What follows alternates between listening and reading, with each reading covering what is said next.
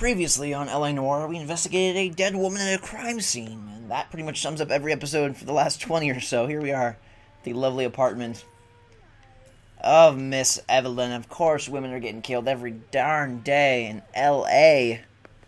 Where are we off to next, Cole? Finbar, any suggestions? I guess we could check out the back alley of this dude's liquor store. Probably nothing around here, but figured it was worth a look. Finbar, we're gonna pick where we're going next. Does this guy have any more words for us? Got a vacuum. I like vacuums. Okay. Staff only. Fine. We'll respect the law. We'll respect the rules here. Let's talk to you. Tell us, Mr. Robbins, about your contact with Evelyn. We're trying to account for Evelyn's movements yesterday. She came by in the morning. A social visit to pick up some of her things? She had a couple of bucks and bought a quart of rye. Did she now? Do we believe this man? I'm gonna believe him. He seems pretty darn honest. He's blinking, but I don't know. Why is he blinking so much? Stop blinking. Any idea where the money came from? She didn't mention it, but she did say the booze was a present for a boy. She said they had been fighting and she had to make it up to him. Relationship with the victim. Were you and Evelyn close, Mr. Robbins? Many people will be sad she's gone. I'll be one of the few. I think you're honest. This guy seems like an honest dude. We got the impression that Evelyn had been sleeping rough of late. It became difficult for me to have her staying here. Her mother was trying to get her back on the straight and narrow. She's old now. To be honest, you have to have a good reason to want to get back on. And any knowledge of any of McCaffrey? You know a friend of Evelyn's by the name of McCaffrey? Not personally. Why does he make me a little bit nervous here? He's doing the same thing he did before, but for some reason, his tone of voice and his oh yes, doubt you. We're struggling for leads, Robbins. Did she know McCaffrey? She idolized him. From what I gather, the feeling was far from mutual. He seems to peddle a revolutionary stance, fixing the ills of society. You could see how it would appeal to down-and-outs like Evelyn. Thanks for your help, Mr. Robbins. No problem. Hey, I'd like to make arrangements for the funeral. You think I could get in touch with Evelyn's mother? Put in a call to the watch commander at Central Station, Mr. Robbins. He'll be trying to reach the next of kin. Thanks. Get the guy, huh? Evelyn never hurt anybody. Poor old man harboring a down-and-out Hollywood has-been in his liquor store.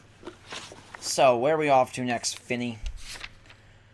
Go to the bowling alley or the bar? I kind of want to go to the bowling alley. Let's go to the bowling alley. Why not? And quickly, I want to check our clues here.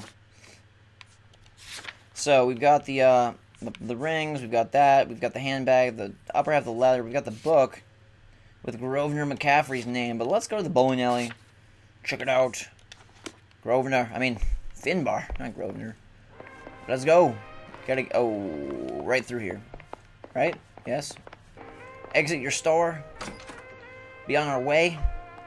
Get going to solve this case. That guy was a nice guy. Sometimes you just gotta believe someone's honest and just say, hey, you're an honest dude. I kind of doubted him in the end because I saw that eye movement. His eyebrows and eyelids like ate his eyeballs. But for the most part, he was a pretty good guy, it seemed like. Pretty nice old man.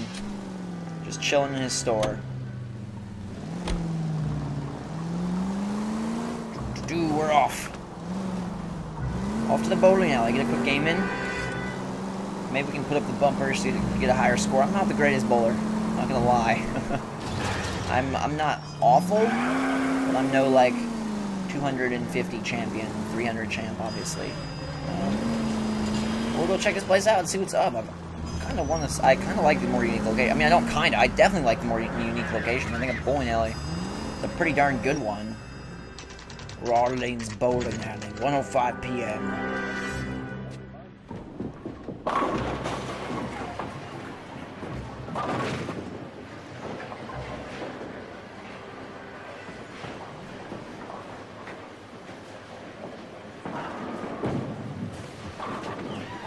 Hello, Rusty. 2 on your usual lane? I'm Detective Phelps. Homicide. You must be new. What's your shoe size? We're conducting an investigation, ma'am. Do you know the name Evelyn Summers? Sounds like I should. Oh, maybe it could be Jimmy's friend. Jimmy? James Tiernan. He's a pin setter. One day he introduced me to a lady after work. It stuck in my mind because she was much older, too old for him. Where can we find Jimmy, Florence? He'll be hopping around the lanes toward the back. Thanks, ma'am. I like Let's Florence. go get it. Florence looks like she just crawled out of her coffin, and every day at the end of the work night, she closes it back up. She's so old, and look at that crazy blue hat. She is the shoe woman here in charge of the bowling alley. Stop smoking, it's bad for you. Whip that cigarette right off your face. You're twice as smart. I'll whip your hair right off your head, too. It's gross looking, alright. So we gotta go... Alright, well, I wanted to go talk to the bartender and see what he was doing. The man at the soda fountain. Fine, we won't talk to you. Okay. We get a quick game of bowling, and it'd be very nice if I could just walk down here. Oh, let's run down the lane. The lanes are very slick and oily, though, so we don't want to run on those. They look so shiny. Alright, let's go. Look at that clock. It's right. It's 107 now. It's been 2 minutes since we've been here. That's about accurate. That's awesome. It's awesome that they got the clocks all accurate and lined up, too. Let's go talk to this Jimmy dude. Jimmy. Tiernan! LAPD!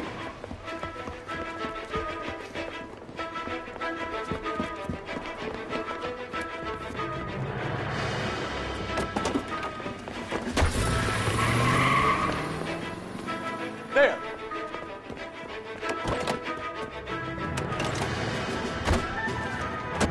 What are you waiting for? Get after it! Another We might go runner. faster if we weren't carrying the extra weight. Ooh. Good insult, Cole. These Another are runner. flashy cars to be parked outside a bowling alley. The lanes attract a fast-living individual with money to burn. Or a middle-aged individual with the need to feel virile. Let's catch this dude. I think it'd be more realistic You gotta get if me there wasn't a closer. runner every case. You know what I mean? Like, it seems like almost every case someone takes off running. I don't think that would... Hit him, Cole. I don't think that would happen ever. Gross. Dude, sorry. Another runner. Or at least we've got a suspect. Yeah, another runner Why is do they right. always run? I'm sure we've got the wrong person in more than one of these homicides, but they always seem to land it. You know, your theories are not airtight by any means.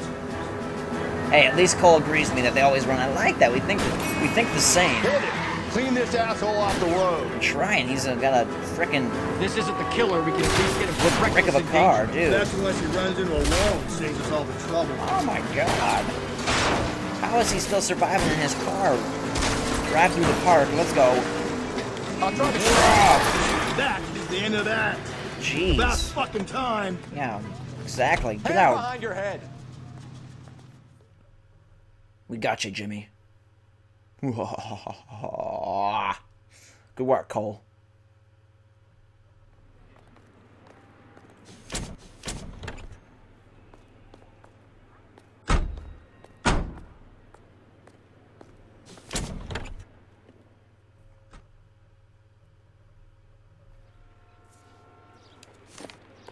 Alright. That man is taken care of. Drive this little fast car. I kind of like it. Can we get in, please, Cole? Rusty? Why are you sitting in the driver's seat? Yeah, exactly. Move over. Time to go to not that. Time to go to the bar, right? Minch's bar? Yep. Boop. Guess we'll interview that dude later, back at Central. Got a little nice speed demon here. Let's take it for a ride. I like Cole, how he commented, though, on the runners. I think that's pretty awesome. Whoa. Let's get to a high speed here. We're going very fast. Picking up speed. Hey, for 1940, this is a speed demon. Hey, it's the RKO Theater. I don't know what that is. Alright. But it gave us some experience and it slowed down our car, which is not nice. Quick turn. Boom. Oh no. Oh no. You're gonna kill us. I'm sorry. I'm not trying to. Driving's hard sometimes. Alright, where's Mench's? It's a nice little intersection here. There, I think this is it right here. Yes. Mensch's Bar, 1:16 p.m.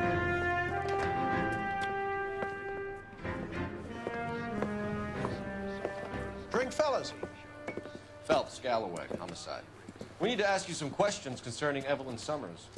I'm Walter Mensch. Evelyn Summers? What is it now? You knew Evelyn? As well as I wanted to know Evelyn. She's a pain in the ass, always coming in here, cadging drinks, never had any money. She was in just a couple of nights ago. Did she ever tell you where she was staying? I don't know. I think she was living rough. She had that kind of stunk about her. Who did she drink with? A bunch of these guys. Ask around. All right. Well, you look like a fine, well-read gentleman. Let's ask you. What's your name? Grosvenor McCaffrey. Mind if I ask you some questions, Mr. McCaffrey? I'm just a starving writer, detective. What do you want to ask about? Evelyn Summers, and why she was found beaten and strangled in the rail depot on Santa Fe. Okay. I see your point. How well did you know her? I can't say that I knew her. It was more like I was aware of her. Grosvenor McCaffrey. He's kind of a creepy dude. But why is Cole have to yell at everyone? Cole's like, Grosvenor, talk to me now! He could just be like, dude, I need to ask you some questions. Sit down and let's get this done. I don't think yelling is probably the best way to start out with these suspects. All right. Tell us about your relationship with the victim. You say you barely knew Evelyn? Yes, that is correct. I don't see how that's correct when you gave her a book of yours, you schmuck. You're lying, McCaffrey. You looked down your nose at Evelyn, but you knew her, and you have some idea of what happened. I hope you're holding aces. I'm telling you again, I barely knew the woman. We're holding quadruple aces. How about this book with your name in it, jerk? Why would you lend her your book on metaphysics if you only knew her in passing? It was more than that. A Renaissance man like yourself lending his books to his acolytes. She hounded me about that goddamn book, and then she lifts it from my apartment and lies to my face that she didn't take it, as if she could even comprehend any of it. I saw her go into a hotel with Tiernan last night. They had booze in a paper bag. He's your man. Tiernan, the bowling alley pin setter, the runner. Tell us about your history of crime, Grosvenor, with your schmug face. You look like a dude from Evil Sesame Street. Do you have a criminal record, Mr. McCaffrey? Nothing serious. I've had a few skirmishes. Yeah, I'm gonna doubt that, buddy. You want to save me some time, or do you want me to look up your file? Industrial disputes, strikes, workers' rights, that kind of thing. A regular fifth columnist. Nice to meet you, comrade. Thank you for the information, Mr. McCaffrey. Everybody's afraid of communists here in Los Angeles. Now we got some good info. Take a little peek around the bar here. Anything going on in the back? Probably not. But I'm laying my belief here on the fact that it's probably Tiernan. I mean, granted, we can go and do something else, but I'm guessing that's going to be that guy. Actually, let's make a call. I don't know why we're making a call, but we'll go make a call. Uh-oh. Car 11 King, KGPL. Yes? A message from Captain Donnelly. Return to Central, code 2. Uh-oh, okay. We weren't even in the car, but they made a magic phone call to our brain cells. Gorgeous, wonderful. Thank you guys very much for watching. You're wonderful. Have a wonderful day. Fantastic day. All hail Cola King. Hit that like button if you'd be so kind. And until next time, guys, we will see you later.